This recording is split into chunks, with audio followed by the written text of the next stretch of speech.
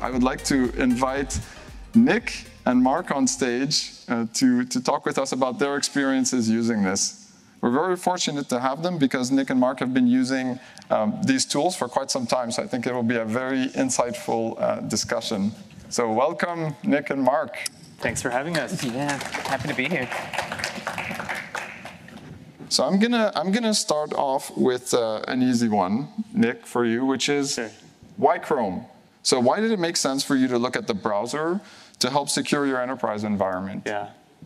Look, we're an engineering company, but we're also a sales and marketing company, and most of our employees live their whole corporate IT experience through the browser, which is Chrome.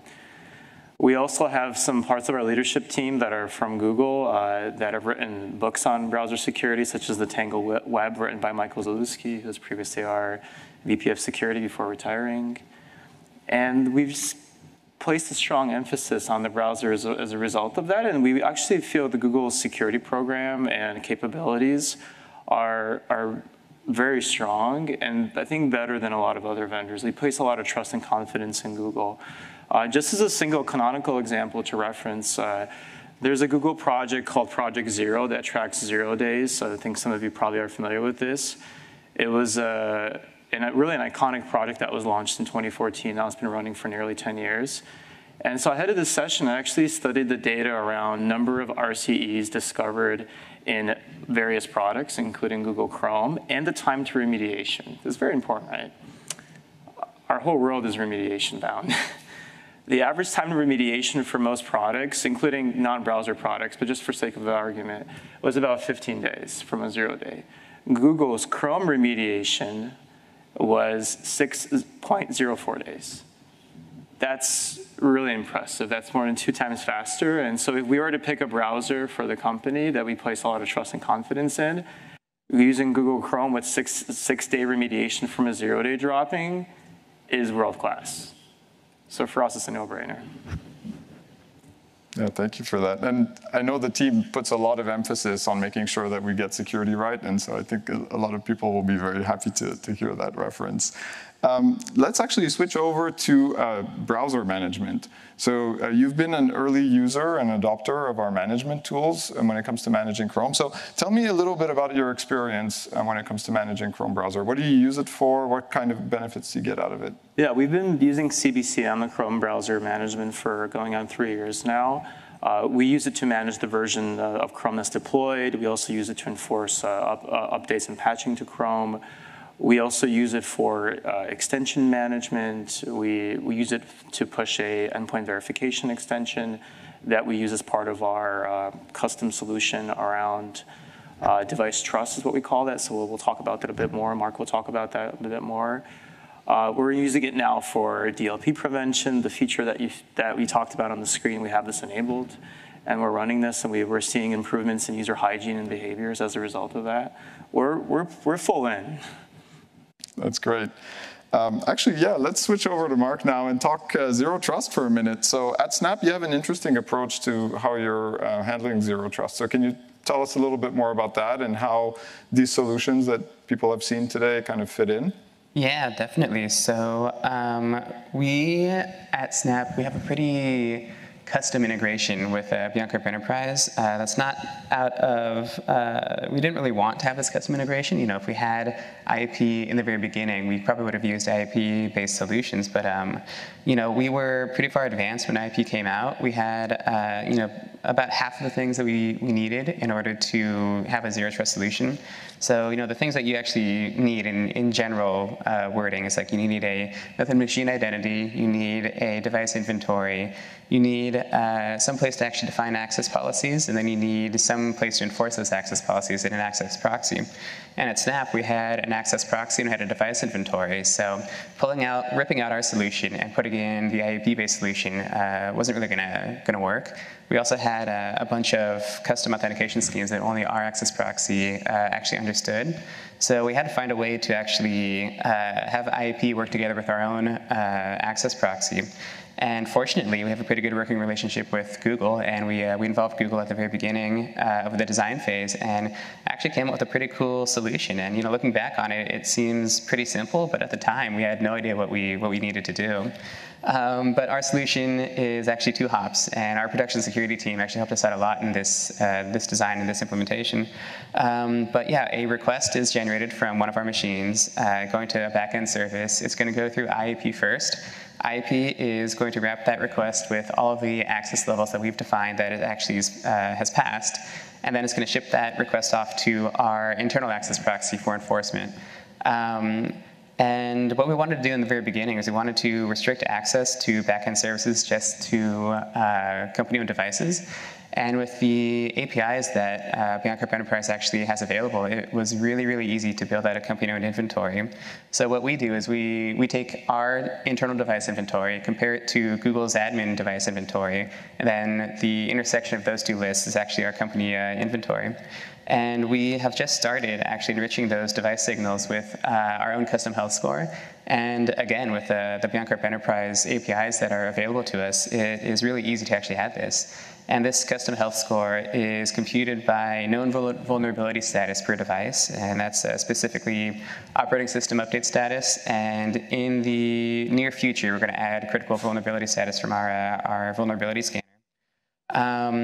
But yeah, that is pretty much our entire, our entire setup for Bianca Enterprise.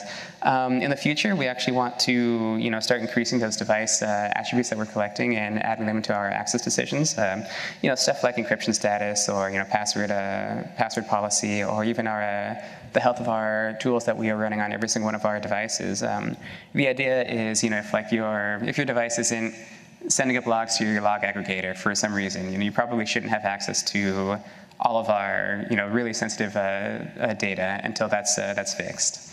Yeah. Yeah, that's very interesting. Thank you for that. It strikes me that we're here at Next. It's impossible to walk the halls without seeing the word AI, and we haven't said AI yet in this entire session. Let's change that. So let's change it. So Nick, AI is obviously a big topic here. Yeah. Also, AI, while it has great possibilities when it comes to helping employees be more productive and really increasing productivity, it also comes with some risks. So can you speak to how you've been using some of these technologies to help you mitigate some of those risks to AI? Yeah, I think the advancements in generative AI in the last 18 to 20 months are career-changing for security professionals. I can't tell you how many requests we've gotten from the company to do various forms of generative AI integrations, whether it's a Slack bot integration, whether it's a Jira ticketing flow type of integration, whether it's tooling that's more AI optimized, whether it's just use of OpenAI's ChatGPT, for corporate purposes. And so we're trying to figure this out as we go. So we actually shipped a policy on this about a week ago. We worked with our legal team for nearly 4 months on that. The policy's in place now.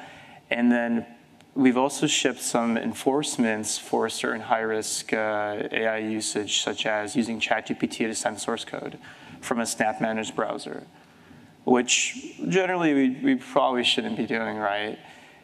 We warn on this right for now. We don't block on it yet. But as a result of just this feature being enabled for probably the last 4 to 5 weeks, we've seen about a 50% decrease in the number of users attempting to do so. So we think the warnings are working. And this is all a matter of the DLP feature set that we talked about prior to this. And our plans are really to expand this to all other sensitive data transfer attempts at Snap through Chrome. And the beauty of all of this is, as you talked about, it just works. We don't need to employ another agent. We don't need another vendor. We don't need another context to manage. It's all through Chrome. And it's fairly easy to set up. I think it's kind of magical. And so are you detecting specifically source code with these tools? Yeah, source code, legal docs, and financial docs is the first set of categories that we've started with. And as I mentioned, just in 4 or 5 weeks, we've seen a decrease in attempts. So we believe the warnings are working. And that's great. So that's making use of these very customizable DLP rules that are available. All right, so let's switch over to Mark and continue talking a little bit about data loss. So obviously, data loss prevention is a big concern for enterprises. Tell me a little bit more about kind of plans for where you take this from here. Yeah, so like Nick said, we with the rollout of CVCM, we were able to really simplify our whole browser strategy into just Chrome. And we are just now realizing the impact, or the power of what these DLP rules can actually do. What we want to do in the very beginning is we want to just remove those out of band or completely out of policy workflows that we've been noticing. Things like you probably shouldn't be sharing a very, very top secret document to anywhere that's not, Google Drive, for instance. We want to block those workflows. There's a lot of low-hanging fruit that is out there that we are noticing because we have enabled a bunch of these rules in audit mode that we haven't gotten to yet, and we really need to get to that. But a lot of our sister teams are actually finding some really creative ways into using these DLP rules and these DLP logs. Our application security team actually was interested in creating an internal secret scanner for our wikis. And what it will do is it'll scan for all the downloads, uploads, paste events into our wikis, and if there's a credential, it'll either block it or warn the user, and then warn a security team member that this secret needs to be rotated. Our DNR team is actually pretty interested in ingesting the Chrome logs. And what they want to do is they want to make sure that no user is reusing their corporate password on some shady site. And if they do, we can actually notify them that they need to rotate their password.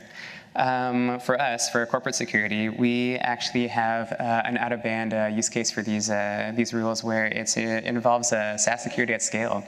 And at Snap, we kind of follow the industry standard where if a user wants to use a SaaS application, we review it, make sure it's being used in the most secure way. But after that, we really don't have any visibility into how this application is being used. And with these DLP rules in audit mode, we actually get to see, we get a bunch more dimensions and to measure the sensitivity of the actual application. We can answer like a bunch of questions. We can answer, how many approved, unapproved, or even denied applications are still being used. What users inputting or downloading data from SaaS application B, what users uploading information to SaaS application C. What we want to do with these logs is we actually want to build out some sort of data map and figure out how our corporate data is actually flowing on the web onto all these SaaS applications. And then with that, we can kind of create a baseline, and that should inform us what DLP rules we want to create afterwards.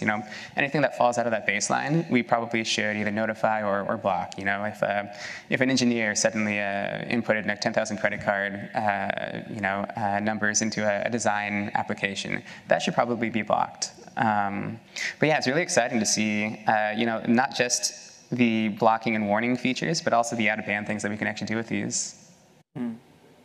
So it strikes me that Snap is really at the forefront when it comes to deploying some of these security technologies. So Nick, do you have any kind of parting advice or advice for security professionals that are maybe starting to look at these as options? Yeah, I think Chrome is sometimes seen as a consumer product, and a lot of the security leaders that I talk to in my channels and LinkedIn's and things like this, that maybe don't recognize the power of Google Chrome for the enterprise. I honestly think it's an untold story, right? And there's sort of, if I can name drop a little bit, there's competitive companies like Talon that are doing something similar, but I honestly don't think it's necessary if you use Google Chrome correctly and you make use of the feature sets like we have. Like we're full in, and we're going to do much more, as Mark said, right? This is all part of our 24 roadmap that he outlined. And so I really just invite the room, just purely from my goal of protecting corporate data and sharing some wisdom, is like really take a look at the feature set. It's really powerful. Google's product management engineering teams are constantly innovating. Thank you, gentlemen. And the power of Google's security org is so strong and so robust that we have a lot of confidence in being so focal to our strategy. I don't see that changing anytime soon. Great. What about you, Mark? Do you have any advice as you've kind of looked at some of these technologies? What would you like to share with security professionals I am around the definitely world? a bit more in the weeds than Nick is, and if I have any advice, I would say just start early. You know, you're gonna find some bumps in the road, and it's better to find those early. And you know, don't go too fast either. You know, don't block your users from actually you know, doing their work. Just go slow and just look at the information as it comes. Yeah. All right. Well, thank you so much, gentlemen, for joining us on stage and speaking about your experiences.